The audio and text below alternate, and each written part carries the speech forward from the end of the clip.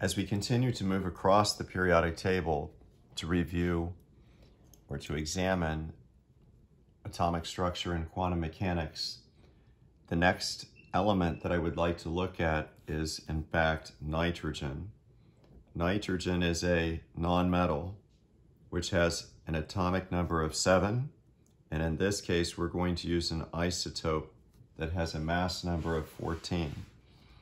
Keep in mind that you always identify the mass number or use the mass number to identify a given isotope of an element. So we will call this particular isotope Nitrogen-14. The 7 represents the Z value, which is also known as the atomic number, which is equal to the number of protons, which also equals the number of electrons in a neutral atom, which in this case is 7. The 14 represents what we affectionately refer to as the A value, which is the mass number, which is equal to the sum of the protons plus the number of neutrons, which have no charge, that consist of or make up the nucleus of an atom. So we can say already that this particular isotope has 7 protons, and one shortcut to determine the number of neutrons is to subtract the atomic number from the mass number, and 14 minus 7 is equal to 7. So we can safely say that this particular isotope has 7 neutrons, and thus its mass number is 14.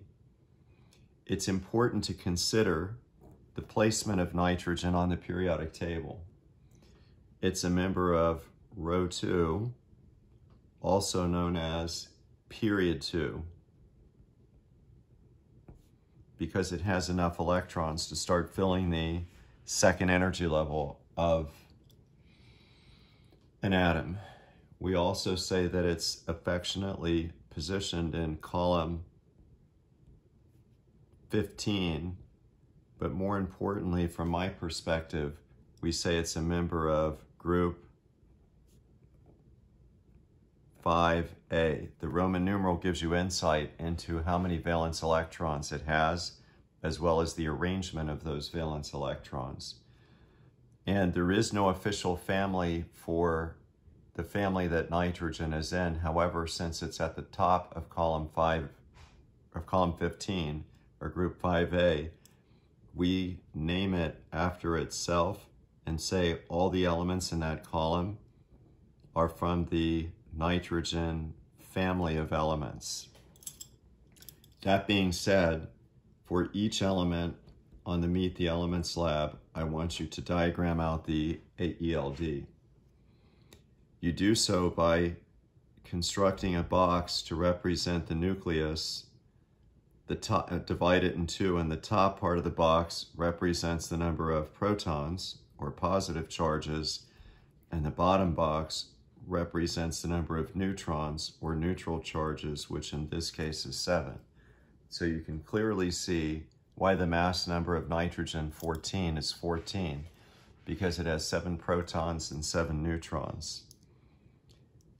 Given that there's the same number of electrons as protons, we now have to place 7 electrons in the energy levels surrounding nitrogen. So according to Bohr's theory and quantum mechanics, the first energy level, which is the n equals 1 energy level, or K shell, holds a maximum of 2 electrons. Once that energy level is full, you start placing electrons on the second energy level. We pair up each of the first 2 electrons, so we have 5 more to place after the first energy level. So the next 2 are paired to the right, and then we're going to place 1 electron above, 1 to the side, and 1 below. By Hund's rule, Hund says that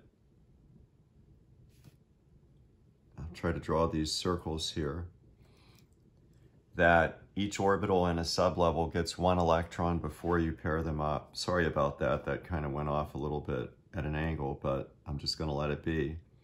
So this would be the second energy level, or the L shell. Why didn't they start at A? I have no idea.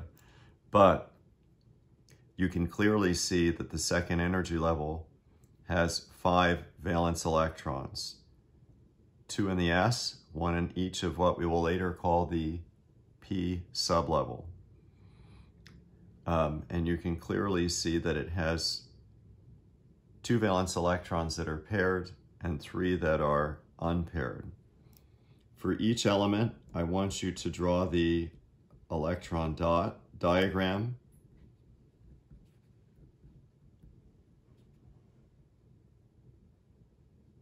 Okay, I've got to spell diagram. Missed my A, sorry. Woo! Need to do that one over. But anyway, you include the symbol as well as the number of valence electrons. Okay, so those are your 5 valence electrons for nitrogen. You don't include the first 2 electrons on the first energy level because those are ground state electrons that are not considered to be valence electrons. So the valence electrons are the electrons on the second energy level in this case.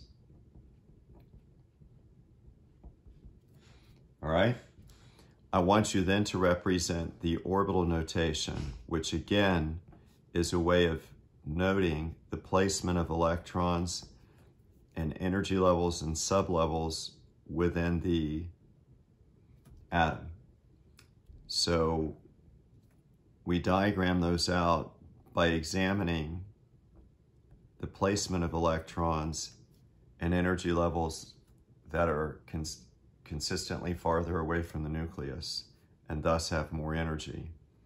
So therefore, at energy level 1, we know that there is one S sublevel that holds 2 electrons.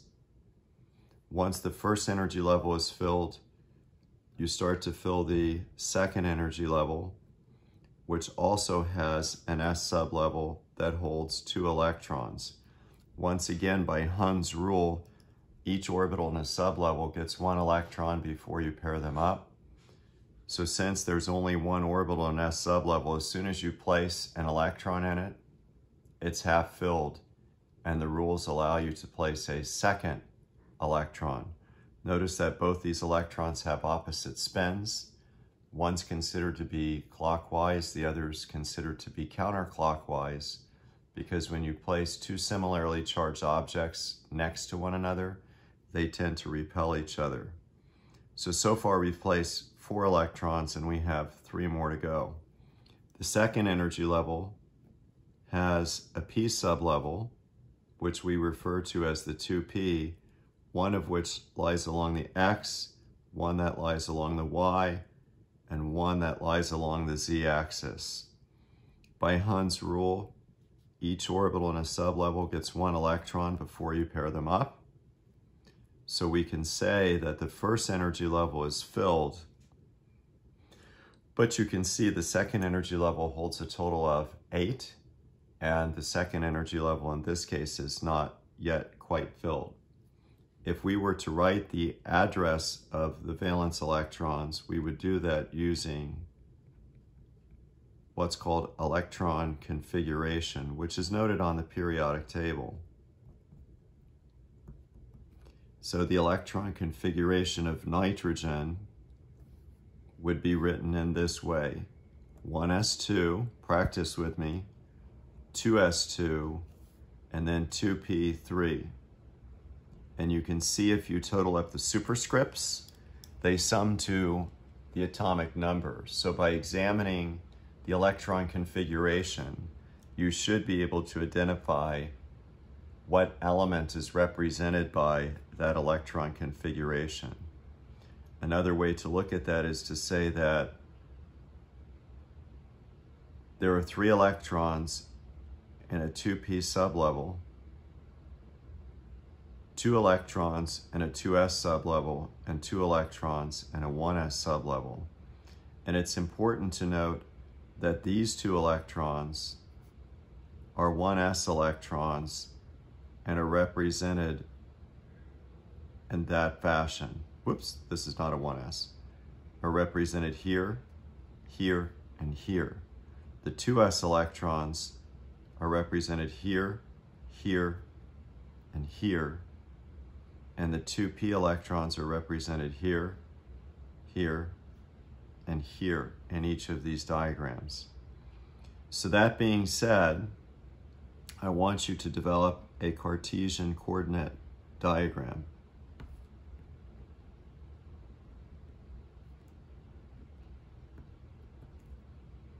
Which again is the XY plane. So there's your X, there's your Y. And again, the vertex represents the nucleus. Surrounding the nucleus, according to Bohr, is an energy level, the first energy level, which holds 2 electrons. Once that first energy level is filled, you start to fill the 2s, which is a spherical energy level as well. This looks like a 2-dimensional circle, but you can visualize it as a sphere, which also holds 2 electrons. These are the 2s electrons here, here, here, and there. And then you have to start including the p electrons. The p electrons appear in shapes that are dumbbell shapes, one of which lies along the X, one of which lies along the Y axis, and one of which lies along the, it's not a very good Z this morning, Z. Need practice, practice, practice. So this would be your Z axis. We're going to place 1 electron in this p orbital, 1 electron in that p orbital, and 1 electron in this p orbital. Why don't you pair them up? Because that breaks Hund's rule. And that being said, that's nitrogen, which appears on your Meet the Elements lab. The next element we're going to look at is the element immediately to the right of it, which is sulfur.